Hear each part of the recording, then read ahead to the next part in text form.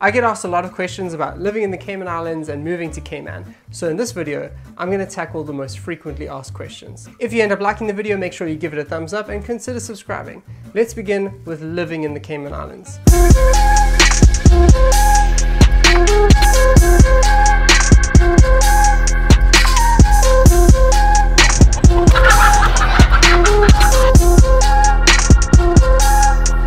Do you just spend all your time on the beach? While most people's social media posts make it look that way, we do have to go to work and the shops and live normal lives. In fact, if you don't make the effort, even if you live right on the beach, you can go for weeks without spending any time on it. However, the beach is always there for you to enjoy. Whether it's boat parties, barbecues, working out, diving, riding jet skis, or any kind of water sport, it's all right here at your fingertips. Some people go to the beach every day. Some of my colleagues don't even like to swim. It's completely up to you. Is it expensive to live there? Definitely. Cayman doesn't have any personal income tax, but it does have a lot of tax on goods. This is great because it means the less you spend, the less tax you pay, but it also means everything is really expensive, especially food, which most of us can't live without. Your salary is high, but so are your costs.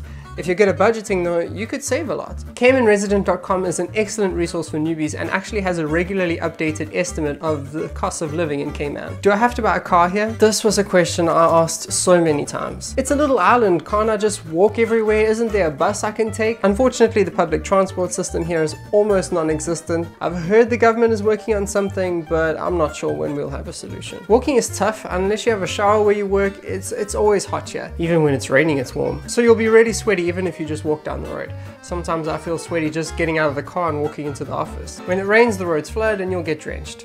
Cycling is going to have the same effects. Both are also not safe because there's no cycling lanes and there's almost no sidewalks. So you're putting your life in the hands of distracted drivers. I'd suggest you get a car. So where should I get a car from then? This has been the cause of many emotional and financial struggles for me.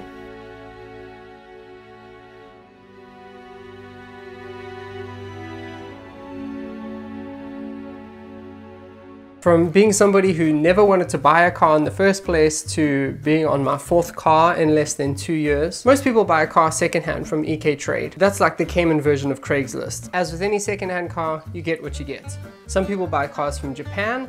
That's a little bit more expensive, and some people have good experiences. I had a terrible experience, so I do not recommend it. Stay away from B Forward especially. I have had it with these subscribe snakes. You could also get a dealer to bring in a car from you from another country. This is a more expensive option, but if they give you warranties, it may be worth it. If you have the cash, buying a new car is also an option, but it only makes financial sense if you're intending to stay here for a long period. Most people just buy something that runs and accept that they're going to spend some time and money with a mechanic. What's the party scene like, brother? Firstly, look at me. You're asking the wrong person, but I'll try and answer anyway. There are bars, 1 or 2 clubs, even salsa nights, but this is an island built to entertain tourists for short holidays. Based on what friends have said, after the first few months, you probably would have seen everything. You would have your favorites, but if you're somebody who likes to try out new things all the time, this isn't going to be your vibe. This is actually a thing that a lot of young people who've lived here their whole lives complain about. How's a single life? For those of you who are #foreversingle, the good news is there are new people coming and going all the time from all over the world. So if you're social, you may find love in whatever form you want it. I know a few people who have found boyfriends or girlfriends here. The bad news is this is a small pond to fish from, even if we have visiting fish. Will I make any friends? The fact that you're asking that question?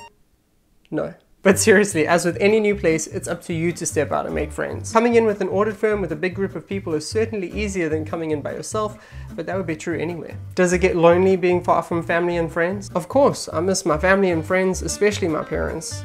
That's the biggest sacrifice an expat makes. Is my community represented? I've been asked, are there people like me there? Is this race or this religion represented? Although this is a very Christian-based island, I've seen other religions represented in some form here, and many different races and cultures. It's a very cosmopolitan island. The majority of expats are Jamaican, with strong American, South African, English, Canadian, and Filipino communities. If all that sounds good, let's talk about moving to Cayman. How did you get a job in Cayman? My job search was really simple. I worked for an audit firm in South Africa and heard from people who had done a stint in Cayman that it was amazing.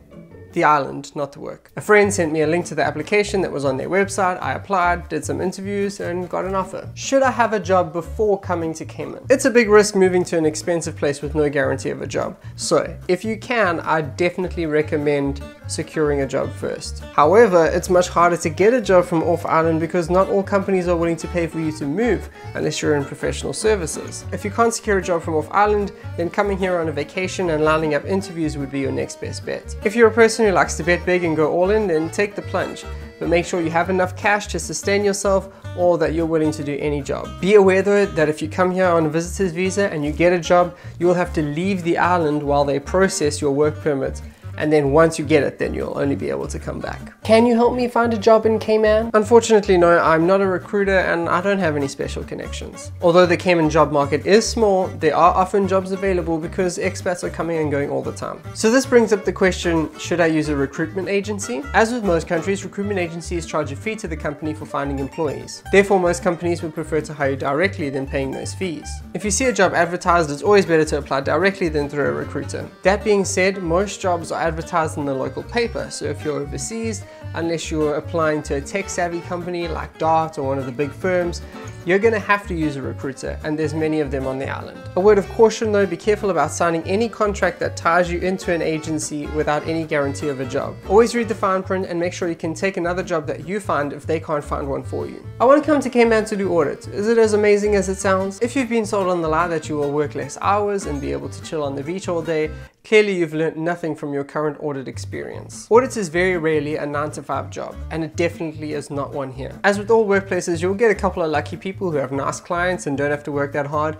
but in general, most people will be working long hours. And whilst it's mostly in the first half of the year, it's not exclusively there. Some of my friends had it easy, and some of them have worked like dogs. It's luck of the draw. Choose your firm wisely and make sure that you speak to somebody honest in their current staff intake so that you get a good idea of what you're getting yourself into. Also, think carefully about your career. I came here because I wanted to travel. I wasn't thinking about my career. Whilst I lucked out and found a job that's leaning towards more of a career, many people are stuck because there's a small number of jobs and getting those jobs requires experience. Make sure you're getting the right experience, or take this as a life experience and don't expect any career advancement. But is it worth it to live in Cayman? For me, this place has been the most rewarding and the most challenging place to live in.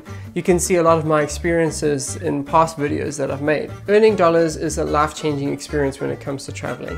And because I've been able to find a great job, I've been blessed with an amazing work-life balance. Even if I've had a tough week, living here is like having a beach vacation every weekend. Every time I'm on a boat or in the ocean or just chilling on the beach watching tourists spending piles of money to be in the place that I live in, I feel extremely grateful. How can I apply for permanent residence? This is super complicated and you either have to have a ton of money or have lived here for a number of years and invested and a whole list of other complicated things. The best thing to do is to check the Cayman Islands immigration website. Will I earn enough money? It's never enough. Is it really that nice? No, it's just a trick so that you can sell your soul and then when you get here they eat you alive. Yeah, it is. But aren't the stingrays dangerous? They killed that Australian guy. Steve Irwin was killed by a different kind of stingray to the ones that we have here. Yes, they can hurt you, especially if you stand on their tails, but that's very rare. That's all I got for this video. Don't forget to hit like, and if you have any other questions that Google can't answer, feel free to drop them in the comments below. I make videos every week, sketches, vlogs, travel vlogs, and more. Have a look around my channel, and if you like what you see, hit subscribe. See you next week. They call me the Srizzler because I told them to. I got a sizzler cooking on the bride for you. Working 9 to 5, keeping the dream alive. Lost on an island trying to kill my vibe.